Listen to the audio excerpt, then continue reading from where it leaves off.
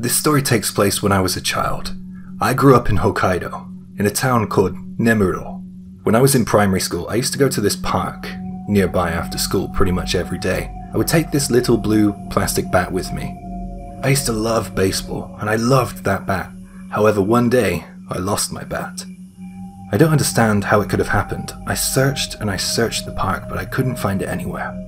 I remember I was crying when the sun began to set. It dawned on me that I may have lost it for good. I had to give up and head home without it. The next day after school, I headed back to the park to search for it, and the next day, but I still couldn't find it. About a year went by, and my dad got a job. That meant that we would be moving to Tokyo. 8 years go by, and I completely forget about my school, the bat, and that park. I was in high school, and I was enjoying the first steps into maturity. I wasn't doing the best in my exams, and I failed quite a few. I hadn't really decided on a career path, so my parents encouraged me to take extra study classes. I was in these extra classes after school, and one night I was heading home after another long day.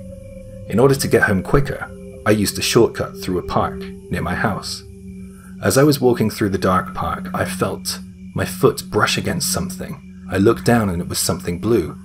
It was a little blue plastic bat. I looked down thinking to myself, this is so nostalgic, I used to have a bat just like that. Oh, this one has a sticker like the one I had. My one had my name on it. I wonder if this has someone's name on it. I picked up the bat, thinking that I would try to return it to a nearby home, like I hoped someone would have done for me all those years ago. I read the name on the bat, and I dropped it. It was my name, my address from our hometown too. My mother knew how much I loved that bat, so she put a sticker on there just in case I lost it. This couldn't be here. It wasn't possible. I wanted to get the hell away from the bat and the park. I just started walking as quickly as I could. 8 years ago, I lost my bat in the countryside of Hokkaido, and today it's lying in a park in Tokyo. It really creeped me out. But then I thought to myself, I can't just leave it there, no one will ever believe me. I headed straight back to the park with my adrenaline pumping. I had to go and get that bat back. Only about 5 minutes must have passed since I had left the park. I went to the point in the park where I had dropped the bat, but it was nowhere to be found. I looked for it like I had looked for it 8 years ago, but it wasn't there. I ran home.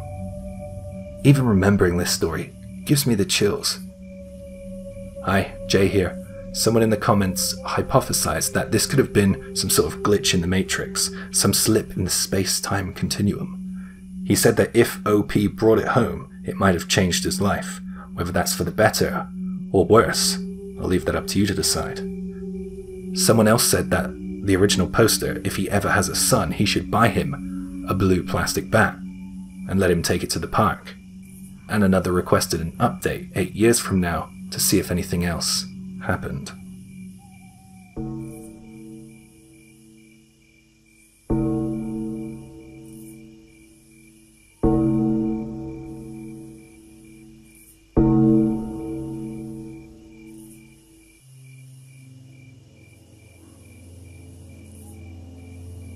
Whenever I see a full moon, it reminds me of a night when I was in my second year of high school. For some reason, still unknown to me to this day, my high school prohibited commute by bicycle.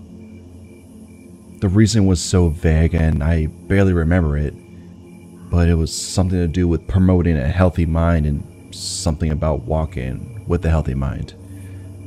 I don't know. Anyway, I lived just over a mile away from school, so it would always take a long time to walk to and from school. I think it was about 2 weeks before summer vacation when this happened. I was forced to stay late after school. We had these club activities after class, and it seems like no one wanted to go home that day.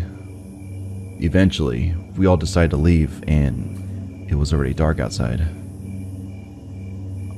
I think that it must have been approaching 9 p.m. My friends and I left school exhausted. It wasn't anything new though. We often enjoyed staying out late, just not that late. We would all walk together, but en route, our numbers would shrink. all my friends lived closer to the school than I did. So I would always be the last one standing at around the halfway point. I would walk the rest of the way home alone. I would get off the main roads and walk to the back roads. I'd go through the dark alleyways and unlit streets in the attempts to shorten my walkway home alone. Back then, my family and I were living out in the sticks, pretty much in the middle of nowhere. On the main road, the streets were bright, and there were plenty of cars passing along. But these back roads were very dark and quiet. There were open fields either side of the road, and it was pretty creepy walking there at night.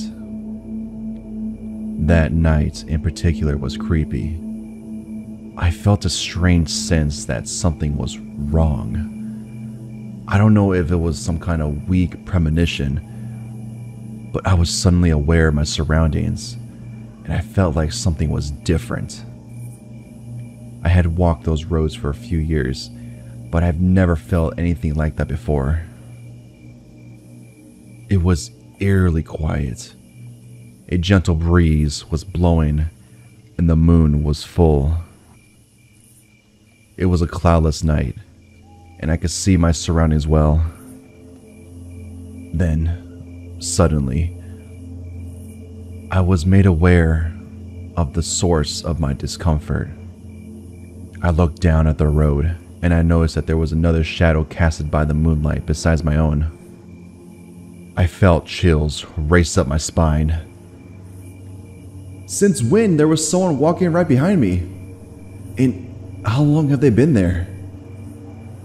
I asked in my panicked mind. It was really scary. I didn't know what to do, but then I remembered something. I knew if I kept walking my route home and I turned the next corner, I would approach a curved mirror on a pole. You know, those mirrors that you sometimes see in the side of the road so drivers can see oncoming traffic approaching. Yeah, one of those. So I kept my composure and turned the corner and was horrified of what I saw in the curved mirror.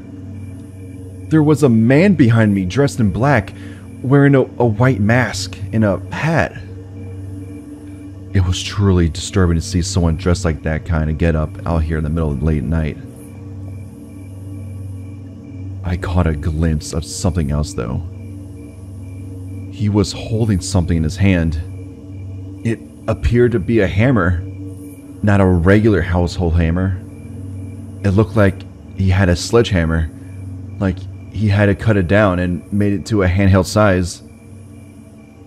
Chillingly, he was walking at the same pace as me, mirroring my speed exactly only as was a few yards behind me.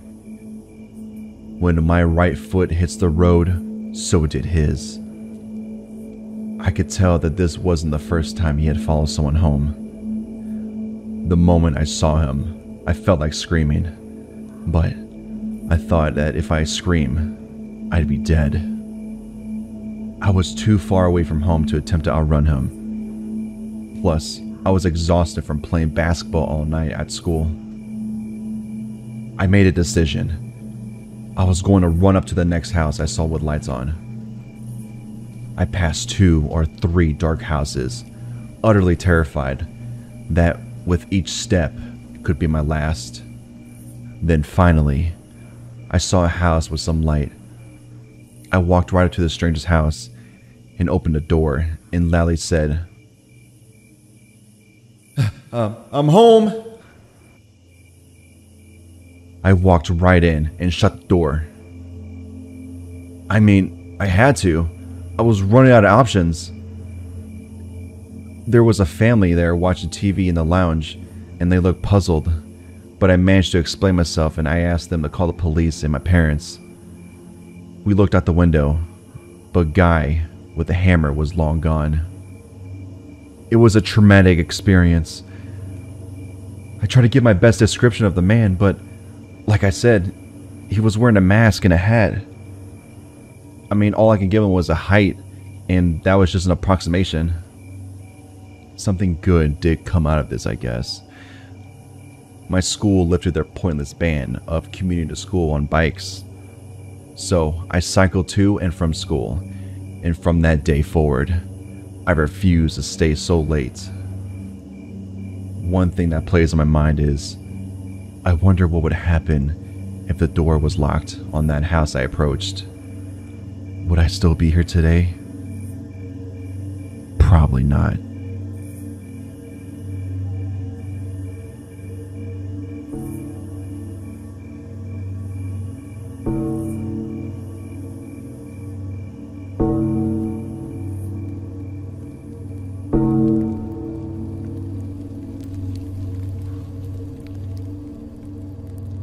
Something really weird happened about 2 weeks ago while I was taking my dog for a walk.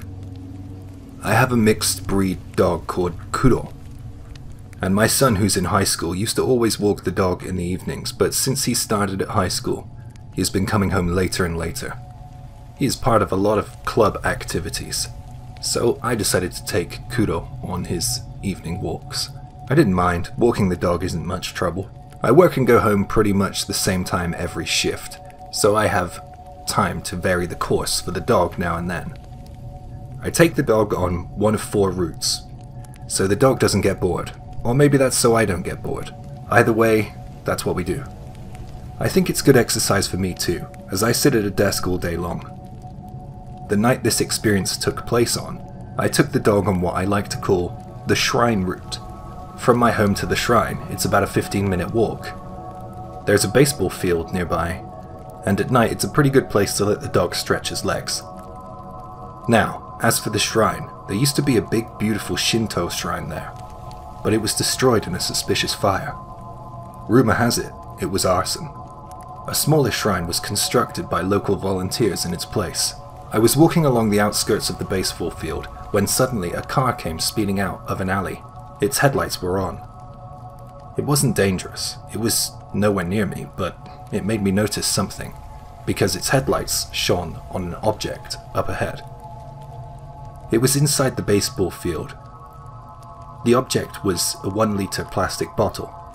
I know it's not that strange to see a plastic bottle in a baseball field, but this one was full of liquid, and it had some paper sticking out the top. The liquid was greyish, maybe black, and it seemed to be swirling.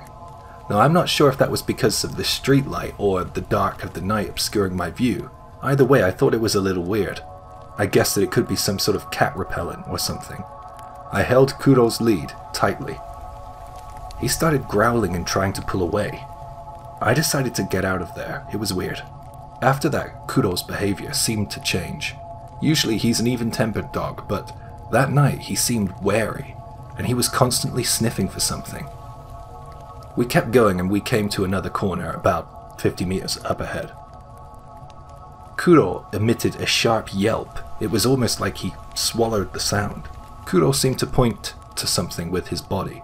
I looked ahead and I saw another one of those weird bottles with the paper in its mouth. This time, it was hanging from a hedge, outside of someone's home. I wanted to get a closer look, but Kuro kept pulling me away. I tied Kuro to a nearby electrical pole, and I approached the bottle. The liquid in this bottle was clearer. The paper had been folded many times and it was almost as long as the bottle. This is the part that really creeped me out. There was some sort of organic matter in there, like some kind of internal organ or something. It wasn't that big, but it was in there. It was slowly rotating, like the other I had seen. I really wished that I hadn't seen that. It was disturbing. I wondered if it was some sort of prank made by some kids. Some twisted kids who had taken the organs of a fish or a frog and displayed them in this strange, semi-ritualistic manner. Now, the more I thought of it, I couldn't convince myself that this was the work of kids. It was time to leave the area. I wanted to get to the shrine to finish my walk. I walked quickly, and Kuro didn't seem to mind. I usually turn back when I get to the main gate of the shrine. I don't think it's a nice place to bring the dog into. I felt the presence of someone behind the rows and rows of torii, you know those red gates that you see at shrines? I saw a shadow moving. I heard the rustling of footsteps of someone unseen, and I couldn't take my eyes off of the direction I perceived them to be coming from. Amidst the red of the Tory gates, I finally could faintly see someone as they drew closer to me. It was a middle-aged woman wearing Japanese-style clothes. She was carrying a heavy cloth bag ahead of her. She was holding it with both hands.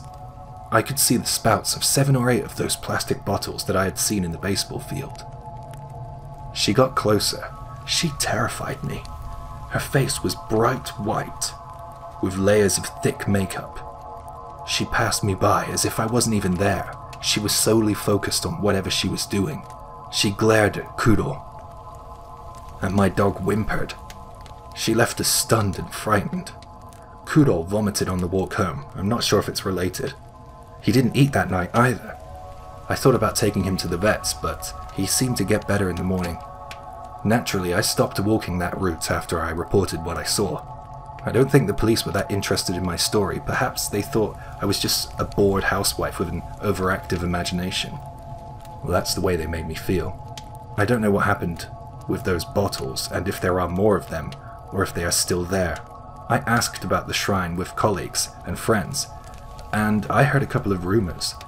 There were a further 2 reported outbreaks of fire.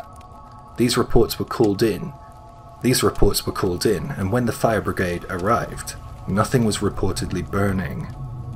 It's very weird. I feel like something's going to happen around here. I constantly feel on the edge. I don't know what's going on. Something strange though.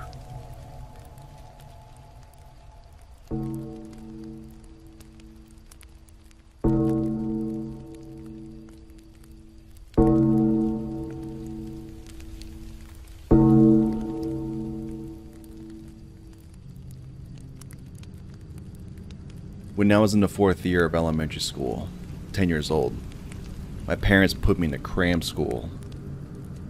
It was just in the outskirts of our town. I had to go there twice a week, from 7 p.m. until 10 p.m. I guess that sounds kind of excessive, but to me it was reality. In order to get to my lesson, I had to cross the railway line. It was exclusively for freight trains. There wasn't ever many times where the crossroads were blocked by barriers. So usually I was able to get through there without an issue. One night, I headed home after finishing my class. I was riding on my bike as usual, and I was surprised to see that the barrier at the railway crossing slowly descending. It blared out that noise to alert that a train was approaching. I had no choice but to wait for the train to pass. A few seconds turned to a minute or 2, I guess, but no train passed by. I looked across the track and saw a little girl. She just stood there just beyond the reach of the streetlight. I could see her, only just I could tell she was wearing a red dress. She appeared to be carrying a yellow bag over her shoulder too. She was younger than me. She looked like a kindergartner. Her head was hung low. I couldn't place the expression on her face because it was hidden by her hair. I thought, whoa, she's alone and it's pretty late. The ding ding ding of the crossroads echoed around, yet no freight train passed. I felt awkward looking at her, so instead I looked up towards the starry night sky. I was thinking to myself, where the hell is this train? I was wondering if there was some sort of malfunction with the crossroads. I was bored of waiting, so I started to get irritated. I noticed something else slightly strange too.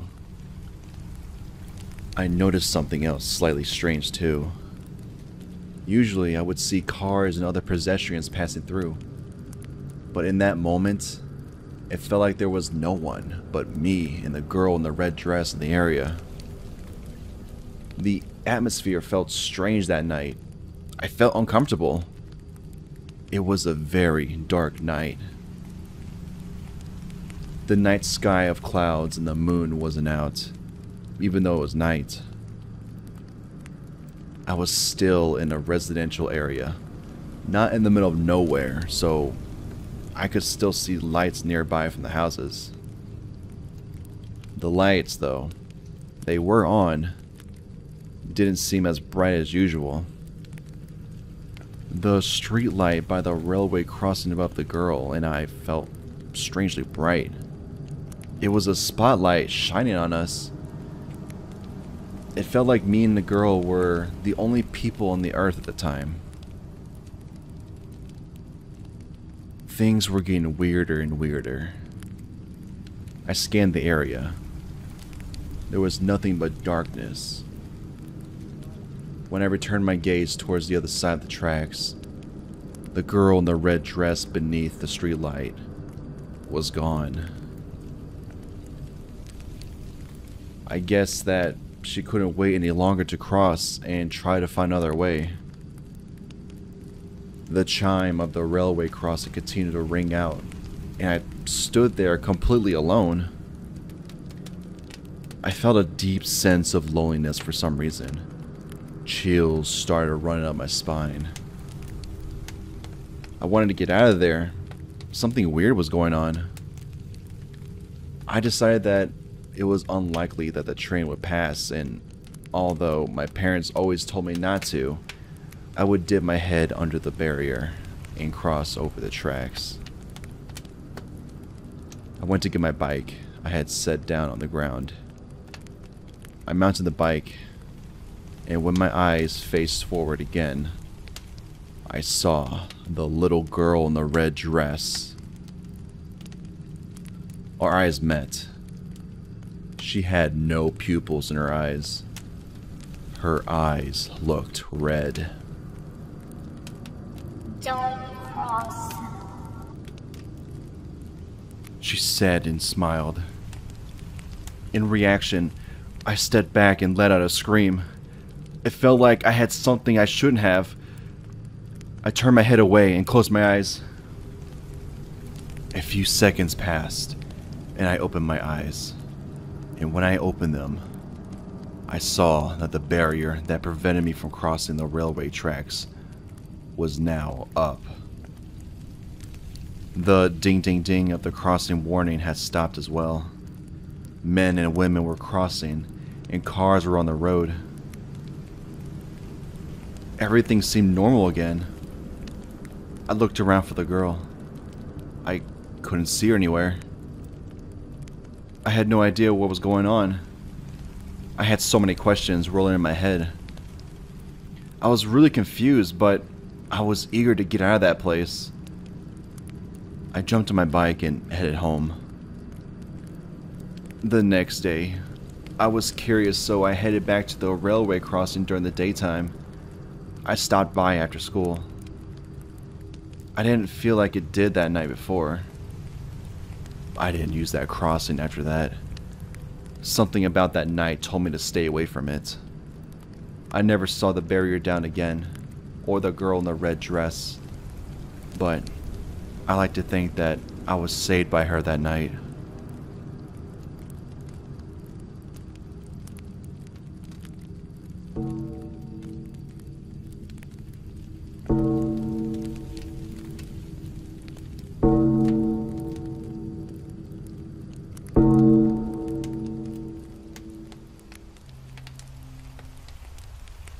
I went for a walk in the middle of the night the other night, and I wish that I hadn't. It was a hot summer night, and I had been up half the night studying. I wanted a little break from staring at the words in my books, notes, and the computer screen.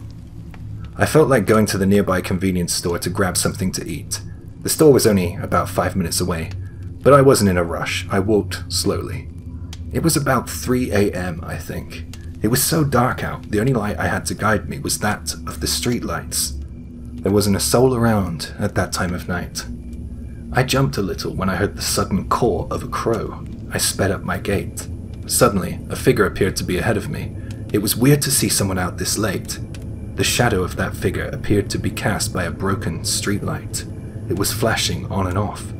I saw the shadowy figure, and I guessed that its height could have been no more than 1 meter tall, roughly 3 foot. I wondered, is that a kid up ahead? That thought really freaked me out. Why would there be a kid out here this late?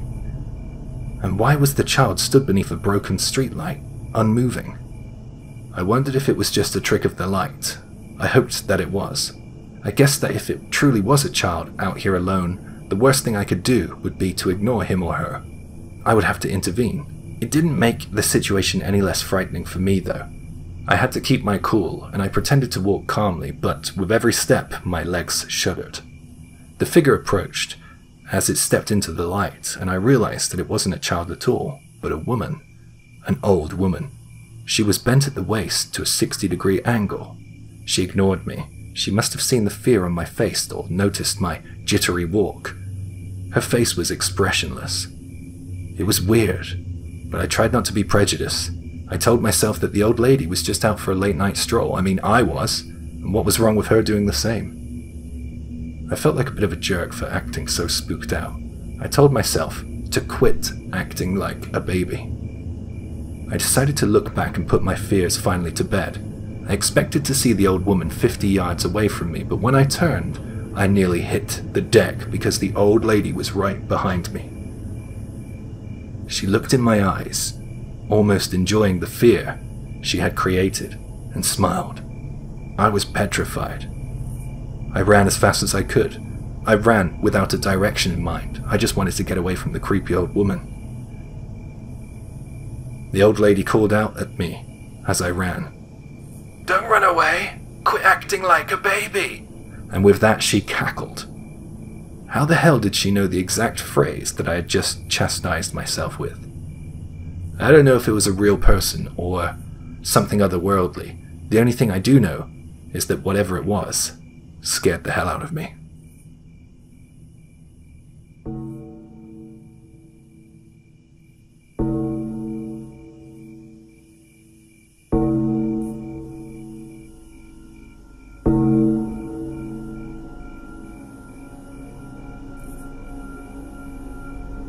This happened last night and it seriously freaked me out.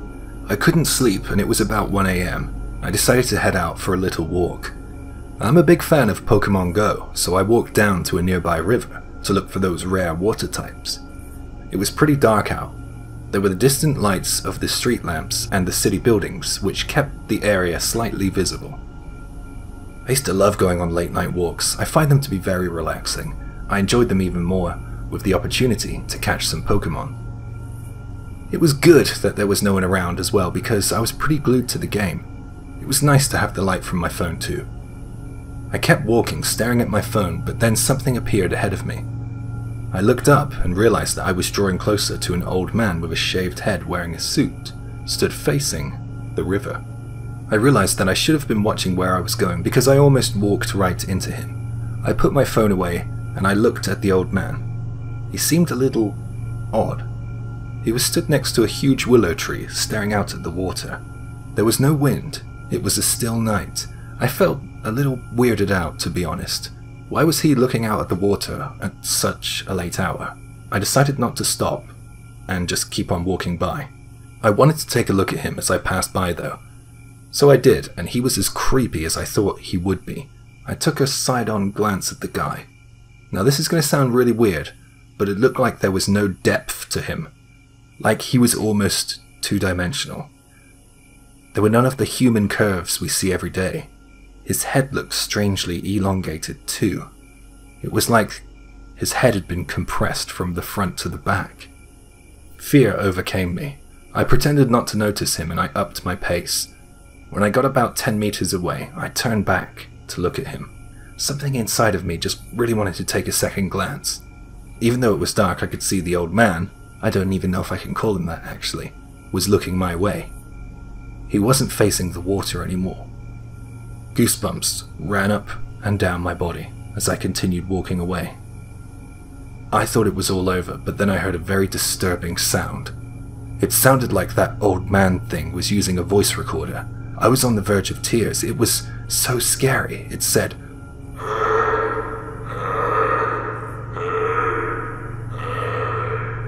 That was it for me. I started sprinting back to my place.